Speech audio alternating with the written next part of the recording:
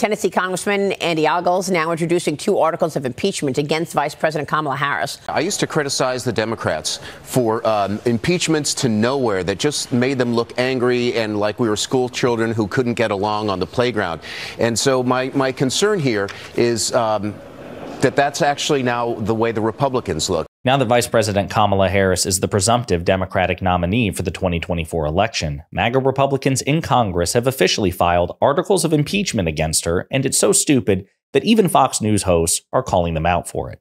But before we unpack all that, if you end up liking this video and you want to support the channel, please be sure to hit the like, subscribe, and alert bells before you go.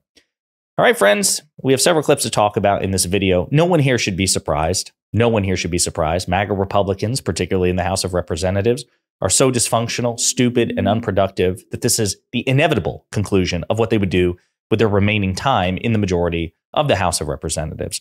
We're going to play some clips and unpack it together. Tennessee Congressman Andy Ogles now introducing 2 articles of impeachment against Vice President Kamala Harris. One article for her role in the border crisis and the other for her misleading the American people about President Biden's physical and cognitive well-being. Joining me now is the man himself, Tennessee Congressman Andy Ogles, a member of the House Financial Services Committee and the House Freedom Caucus. Congressman, it's great to see you this morning. Thank you so much for being with me. Yes, ma'am. I have your articles of impeachment against Kamala Harris. Tell us where this goes next.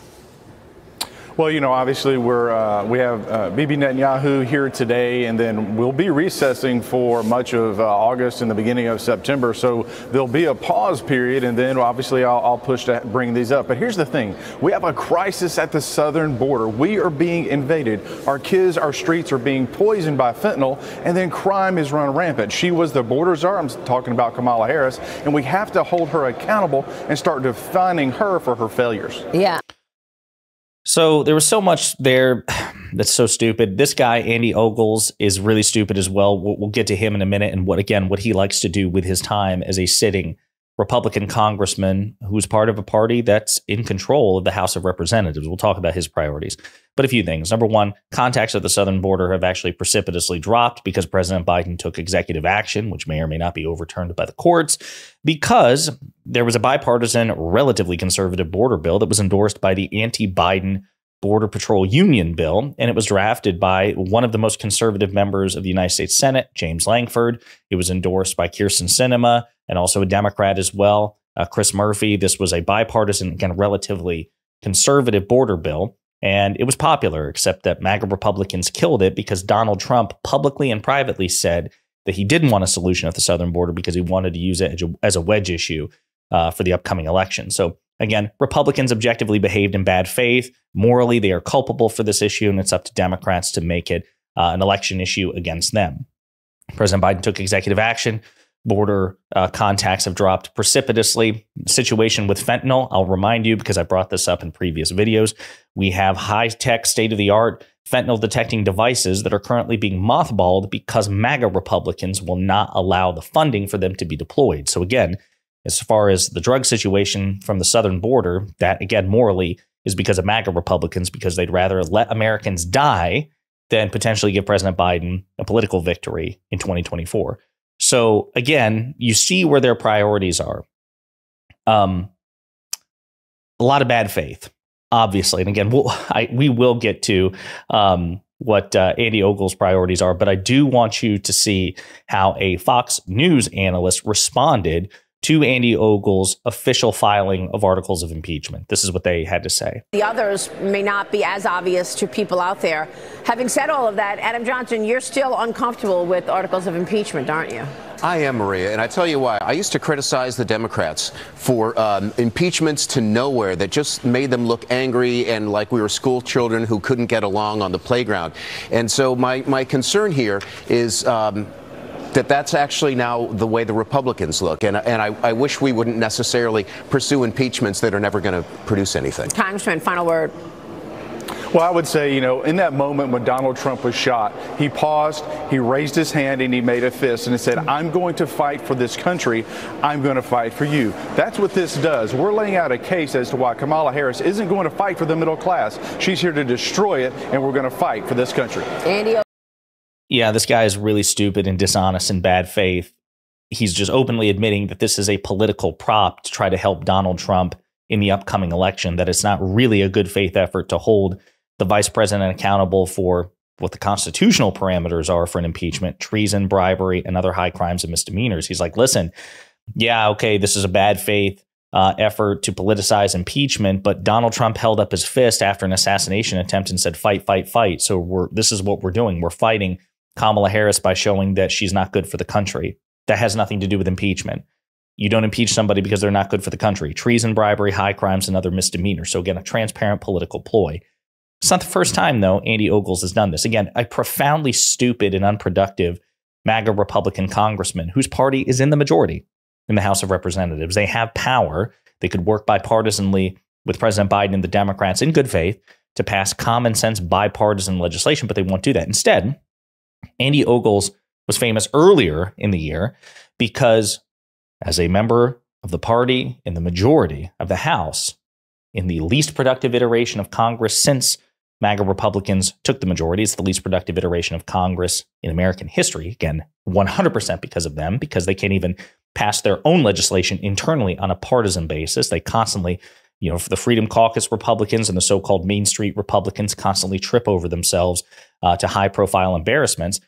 But Andy Ogles, back in April, sponsored legislation to rename Dulles Airport in Washington, D.C. after Donald Trump. That was his legislative priority.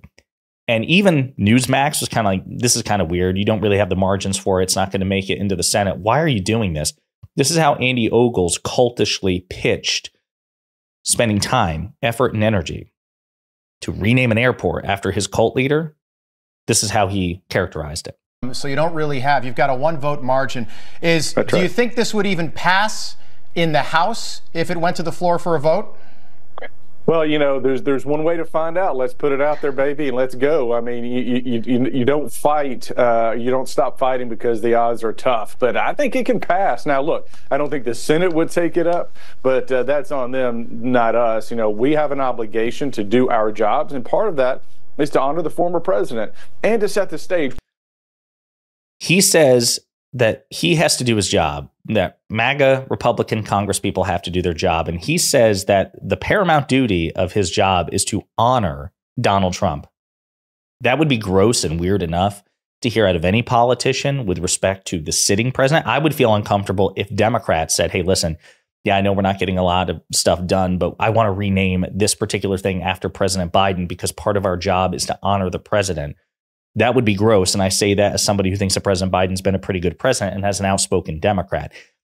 It's even grosser to hear it from a MAGA Republican saying that their duty is to honor a former president. It's bad enough if it's a sitting president, but Donald Trump isn't the sitting president. Your job, Congressman, is to produce material benefit for your constituents and for America as a whole. And that includes your liberal constituents as well. But you're not doing that because, again, you're too stupid and dysfunctional to get anything done because you're part of a cult. Super pathetic. And by the way, this guy should be mocked relentlessly in public from now until he chooses to resign in disgrace, which will hopefully be very soon. Now, again, this goes to show what the legislative priorities of the MAGA Republicans are. They also, in addition to filing articles of impeachment against Vice President Harris, also convened an emergency resolution to condemn her. It's a separate thing, but kind of in parallel. And Democratic Congressman Jim McGovern kind of roasted them and gave a couple of fact checks, which also tie into what Andy Ogles had to say about this idea that, President Biden made the vice president the quote unquote border czar. So we're going to play some of these clips and unpack it together. This is an emergency meeting. You heard that right, everybody. This is an emergency.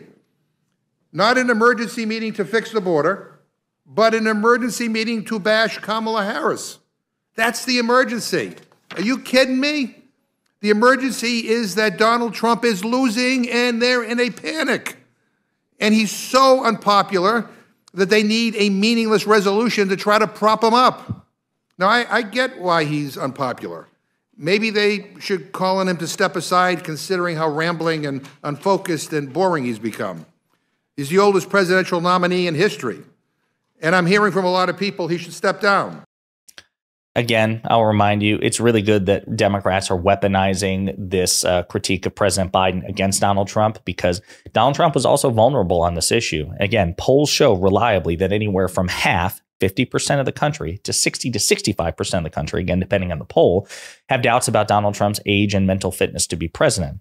There's no such poll about Vice President Kamala Harris. And so this is a vulnerability which is unique to Trump now that President Biden is no longer running for re-election. And Democrats should relentlessly and mercilessly exploit that to their advantage and give Republicans a taste of their own medicine. Here's McGovern again speaking and fact-checking the Republicans bringing this ridiculous resolution on the claims that the vice president was President Biden's border czar. I keep on hearing border czar. How Russian? But it seems very appropriate coming from my Republican friends. But the very first sentence here says, whereas on March 24th, 2021, President Biden asked Vice President Kamala Harris to serve as the administration's border czar. Mr. Guest, he didn't do that. Where did you get that from? Did you make it up? This is not a true statement. So why is it in the resolution? I mean, I think clearly she's been referred to throughout media as the border czar. And so while that may not have been the official language that he have referred used. to that, but and maybe extreme right-wing media might have, but that's not what she was appointed to do. And she wasn't. She was appointed to basically be the president's representative to Mexico and some other Latin America countries. She was not responsible for, quote unquote, securing the border or being the border czar. So again, that also goes back to what Andy Ogles was talking about, just bad faith and dishonesty coming from the Republican Party. But folks, there you have it.